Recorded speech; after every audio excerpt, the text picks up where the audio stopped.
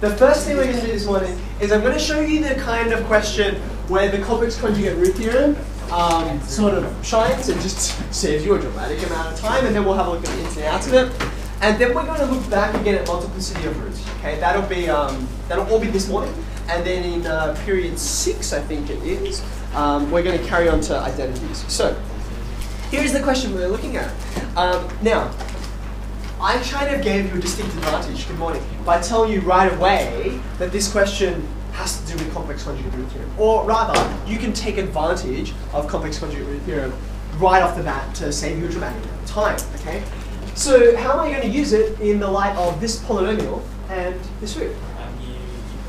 You already have a complex root and they're all real coefficients. Fantastic. So you can take the conjugate and you multiply them together to get a squared without any imaginary. Excellent. Okay, good. So just rewind a little bit. The two pieces of information I know are, number one, all real coefficients, thumbs up. Number two, I have one of the roots and it's complex, right? Well, I mean all of the roots will be complex, okay? But importantly, it has an imaginary part. So therefore, I'm going to state by the complex conjugate root theorem, and I'm going to encourage you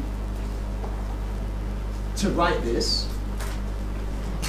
even though it is pretty long. I don't think CCRT is accepted the way DMT is. So I'm going to say complex conjugate root theorem, just because I don't want the conjugate to just come out of nowhere, right? So by this theorem, since, and this is way more detailed than you probably need, but I'm trying to be mathematically sound as well as providing the right answer. Since P of Z has real coefficients,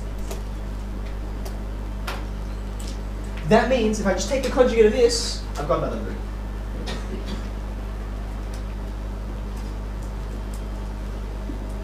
Okay. Now this is great for two reasons. Number one, thinking back to not the free trade agreement, but the fundamental theorem of algebra, this is a polynomial of degree 3, which means it has how many complex roots? 3. Exactly 3, right? No fewer, no more. So I've already got 2 of them. I only need to find the last one. That'll be useful to me in a second. Okay. So now that I know these two, that tells me something about the factorization, right? So I can say, therefore, P of Z is equal to, I've got Z minus this, Z minus that, and then I'm going to have some quotient along the end. Okay? So I'm going to have, just watch out your brackets and signs here. I'm going to write it as Z minus this, Z minus this. So you can't actually just sub 2 plus 3i into the equation? Oh, because it's a linear factor. I can, but it won't give me anything useful. All it will tell me is 0, according to the factor theorem, right? Oh, like it will just pop in and say, yep, it's right. That's all it will tell me. Okay. So there's the first 2 factors that I already know. Now I don't know what the other factor is. I'm just going to call it Q, partly because I already have P, and Q for quotient, okay? Because having divided through by this factor. Now have a look at this. What I want to try and get to is, well, what's the final factor? Because I want a linear factorization. Like we said, degree 3, I've got 1, 2, that's the third one. Okay. But before I get there, you can see one of the great things about the fact that they're complex conjugates is that these guys are going to simplify out really, really easy. Okay. Now, before you launch into doing 3 terms times 3 terms and ending up with 9 terms out the end, which hopefully will simplify out into your algebra, I want you to remember some of the properties of these complex conjugates, right? So maybe just off on the side here. This is a secondary note. If you have Z minus alpha and Z minus alpha bar, okay? Think about this for a second. Just think about how it's going to expand just as a command. That's right. Just think about how it's going to expand as a binomial. Okay, what are we going to get? You're going to get Z squared out the front. Minus alpha Z. I'm thinking of first. It's going to be alpha. Just think about you're going to put them together, right? So if I say alpha Z, there's going to be also an alpha bar Z, right? And then what's trailing along the end? It just comes from the constant term, right? Which is plus alpha bar. Is that okay? But remember what alpha and alpha bar are and how they relate to each other, right? They are complex conjugates. So therefore, another color, when you add them together, the imaginary parts are going to disappear, or they're going to cancel out, right? So in fact, all you're going to get is 2 lots of the real part of alpha. Do you agree with that? Right? The imaginary part will disappear. Okay, what happens when we multiply them?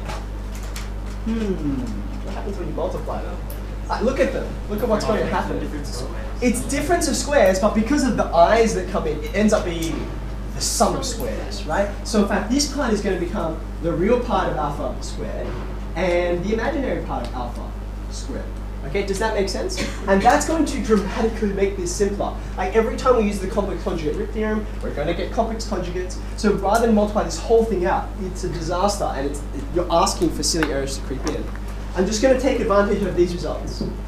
So, for instance, I'm going to get a quadratic, as I know, right?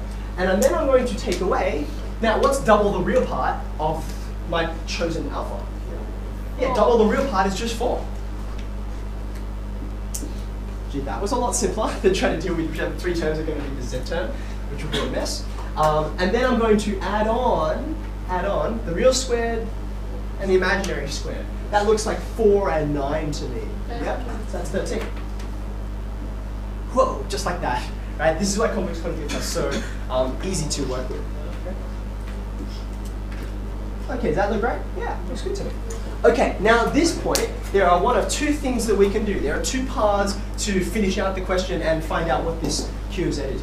Anyone want to suggest to me what one of the paths might be? You look at the constant term and say you need 3 to get 39. Okay, so the first method is, and I need to actually rewind a little bit, right? The first method is to recognize, okay, this must be a linear factor, right? It must be linear because I've already got degree 2 here. This has to multiply to degree 3, so this must be degree 1. It's not only linear, I also know it's monic. How do I know it's monic? This is monic, this is monic, that must be monic, okay? So it's got to be monic and linear, which means that I can write this in this form.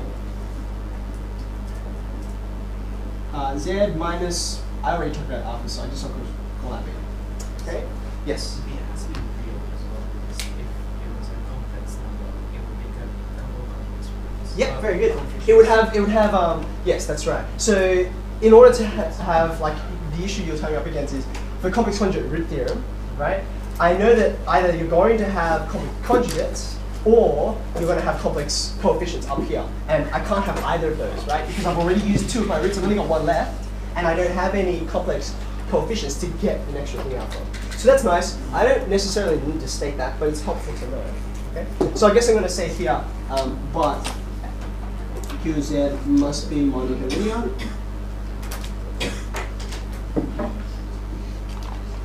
Okay. Now, that's P of Z. Now I'm actually going to write P of Z over here on the left, right? It's actually this. Now what Nikita was just mentioning is essentially comparison of coefficients, right? Essentially comparison of coefficients. We're trying to say that whatever this ends up being, it was our original polynomial, right? But if you look closely, for instance, you can see there's only a single Z cubed term. Right? There's only one way out of this expansion to get a Z cubed term. It's out of this Z squared and that Z. There's no other combination of these terms that will give you Z cubed. In exactly the same way, there's only one combination of terms that will give you this constant over here. Which combination is it? It's going to be, it's plus, right? Yeah. This plus 13 and this minus beta. Do you agree with that? So that's one way of saying it. Another way of saying it, which I kind of prefer because that's, rather than write it out, I can just evaluate P of 0. That's another way of getting to the constant term. That's taking away all of the z's, all the variables, right? If I evaluate P of 0 over here, this goes 0, 0, 0, minus 39. Agree with that? And then this guy becomes, 0, 0, 13 times 0 minus beta. Okay, like so. So there you go, you've got your value there, and you can bring that back in a second.